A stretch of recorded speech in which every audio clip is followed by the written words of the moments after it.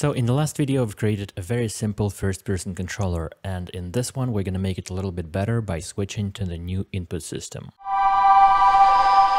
It supports more platforms and devices, and you can customize actions at runtime, and in general, it's just more flexible. It's available as a separate package, but at some point it will replace the old system, so there is just no point in not using it. In fact, if you open the input manager, it says consider switching right here. So let's open the package manager, switch to Unity registry right here, find the input system on the list, and click install. When it's done installing, it will ask you to restart Unity. Now, the first thing that we need to do is to add a player input component to our player object. As you can see here, there is no input action asset assigned to this player input component. We can create it by clicking the Create Actions button. This is where all of our actions are going to be defined. And as you can see, it created some of them for us already. We're only missing an action for jumping, so I'm going to create one and bind it to space.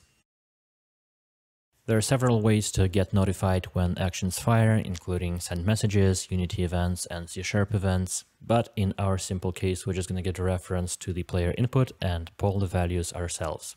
First, we're going to include the input system namespace, and then we're going to get references to the player input component and its actions like this. In our update movement method, instead of using input get axis, we can now call readValue method on move action. And it's going to give us a 2D vector. Same goes for the jump action, but instead of getting a vector, we're getting a float. If you were, for example, to assign it to gamepad trigger, it would return any value between 0 and 1, but we're interested in whether or not it is pressed at all. So we're just comparing with 0. Now let's do the same in the update look method. And if we run it now, we'll see that the sensitivity is way too high. We can go to the look action and add a processor to scale it down. Now it's much better, but you may notice another issue. The movement is now way too snappy. There is no gradual acceleration at all. We didn't have this problem before because the old input system smoothed the values for us, but the new input system gives us raw values.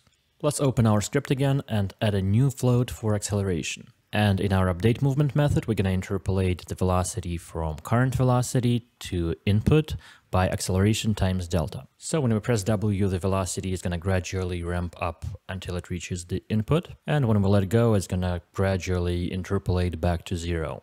And we're doing it for X and Z only because we are only interested in horizontal velocity here. Now that velocity accounts for the user input, we should move the input out of the call to controller move like this.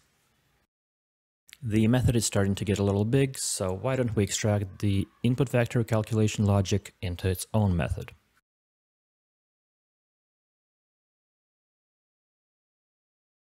Like this.